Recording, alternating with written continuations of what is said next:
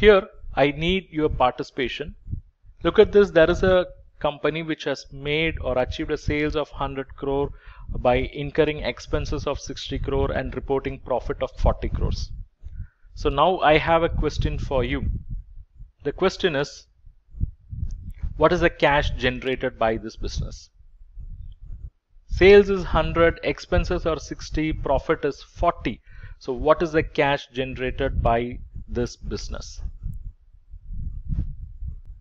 The cash generation can be equal to profit when they have realized their entire sales of 100 crore and met their or paid their entire expenses of 60 crore. It means 100 crore had come in and 60 crore had gone out. So the profit will be equal to cash. But it can also be greater than 40 crore. It can also be less than 40 crore. It can be greater than 40 crore when you have realized the entire sales and you have paid only part of the expenses. So here you have cash as 70 crore. And it can be less than 40 crore when you have realized only the part of the sales and you have paid full expenses, okay, or most of the expenses. So you have realized only 70 crore but you have paid entire 60 crore. So here your cash is only 10 crore, okay. And this can also undergo a change. This cash of 70 crore can come below 40 crore. It can even come below, it can come below 70 crore. It can even come below 40 crore. And this cash of 10 crore can go above 10 crore. It can even go above 40 crore. How? Let's say a loan has been repaid 40 crore. Some machinery has been purchased for 20 crore. It means out of 60 crore gone. So what is the cash position? It is now only 10 crore. And in the second scenario, let's say a debenture has been raised, money has come in for 30 crore. Some asset has been sold, 20 crore money had come in. Equity, money had come in from owners, 20 crore. So we have 70 crore money coming in. So now the total position is 80 crore. So what we have to understand is, in business, cash is not generated merely by profit. It is from various activities. We call them as cash flows from operating activity, cash flows from investment activity, and cash flows from financing activity. Look at this 70 crore. This is a cash flow from operations, operating activity. Whereas this 40 crore repaid is a result of financing activity. They raised finance in the past. They are repaying that now, financing activity. Look at this machinery purchase 20 crore. They are investing their money. It's an investment activity. Whereas this debenture of 30 crore money coming in is the result of financing activity. And they have sold assets 20 crore. They are disposing of their investments is a result of investment activity. Whereas this equity 20 crore which had come in is a result of financing activity. And finally the 10 crore cash is a result of operating activity. So what we can infer is, in business, cash can come in and go out under three activities: operating activity, investment activity, and financing activity. So in a year, if you capture all this, cash flows from operating, investment, and financing activity, and if you total them, you get to know what is the cash generated during the year. And with this, if you add the opening cash and equivalents, automatically you will get the closing cash position, closing cash and cash equivalents position. And this is something known as abridged cash flow statement. So what's happening here? I'm capturing the cash flows from operating activity, investment activity, financing activity. I'm aggregating them so that I can get the cash generated during the year.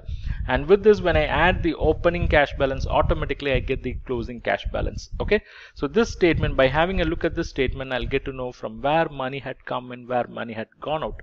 Okay. And it also acts as a reconciliation statement, because by adding the cash generated during the year with the opening balance, I get the closing balance. Let me show you a real life cash flow statement. It will look something like this, with many line items and subline items. But being part of bank executive, being part of bank, your focus should be on how to read the cash flow statement, because the preparation of cash flow statements are taken care by accountants. So you should know where you have to keep your eyes. Okay, look at this cash flow from operating activity. It's a positive figure of 4,60,600. Look at this investment activity. It is a negative figure of 1,75,000. So the positive figure of 4,60,600 from operating activity means they've run their business for one full year, and from operations they've made a positive cash. Whereas investment activity negative figure means they have paid 1,75,000. Cash had gone out to the extent of 1,75,000 because they have made some investments. So some other assets have come in. So if you want to know what are those assets, you have to go back to the statement. Look, they have purchased plant and machinery. They have purchased some investments. Then look at the next key item, that is investment activity. Sorry, financing activity. The next key item is financing activity, and it is a negative cash of 2,70,000. It means to that extent cash had gone out. And if you want to know what are those components, you can go to the cash flow statement and you can see. And now if you add all the three, you get to know what is the cash generated during the year, and it's 15,600. So when I look at this, what I infer is they made 4,60,600 from their operations, and they use their own money for making some investments, and despite spending on investment they had so much of money, so they are very easily settling their financial obligations, and despite all this they still have positive cash of 15,600. And here we need not worry because they made so much of money, but everything has gone out. We need not worry because look at their opening cash and cash equivalent position. They already had 1,50,000. So this 1,50,000 plus what they've made during the year, if you add, still at the end of the year their position is really comfortable. It's actually better than the previous year.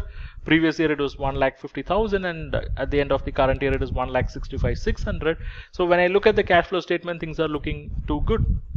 But you should also be very cautious, because sometimes businesses will be showing good amount of profits, but cash flows from operating activity will be negative. It's because most of their sales are logged with the customers, or most of the money is logged in the inventories. So because of that, cash flows are not happening, so they'll be struggling. So for a healthy business, what is required is a positive cash flow from operating activity. Look at their investment activities. Is it positive or negative? Positive means they are disposing of their investments. They are getting some money out of investments. If they are disposing of their investments, if they are selling their investments, what assets are they selling? Are they selling the core assets or non-core assets? If they are selling the core assets, then the question of going concern will arise. Because by selling their core assets, how they will continue their operations in future? Or if they are selling their non-core assets, it's a good strategy, because they are infusing liquidity into the business by disposing of the assets which are not required for running the show. Look at their financing activity. If it is a positive figure, it means money had come into the business. From whom that money had come? Is it from owners? Is it from outsiders? What are the terms? All those can be explored and it can be understood. So these kind of critical information are possible by going through cash flow statement. Okay.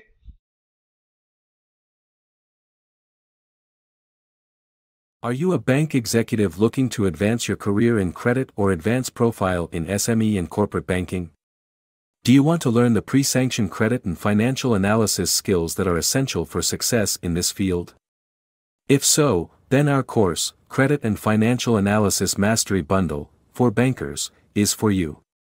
In this comprehensive and structured online course, you'll learn the pre-sanctioned credit underwriting process, covering credit analysis and financial analysis specific to SME and corporate banking credit. You'll be guided through each and every step of the process, from understanding the basics of credit analysis to assessing term loans as a banker. With 15 modules and a variety of ebooks and other resources, you'll have everything you need to master this highly sought-after skill. Our course is pre-recorded, so you can access it anytime, at your own pace, without disturbing your official working hours. Plus, you can access it as many times as you'd like and even download it to your mobile device for offline viewing. When you complete the course, you'll receive a certificate of completion. And with lifetime Q&A support through our Telegram group, you'll have access to the guidance and support you need to succeed. Don't miss this opportunity to advance your career in credit and financial analysis. Enroll in our course today and take the first step towards a successful banking career.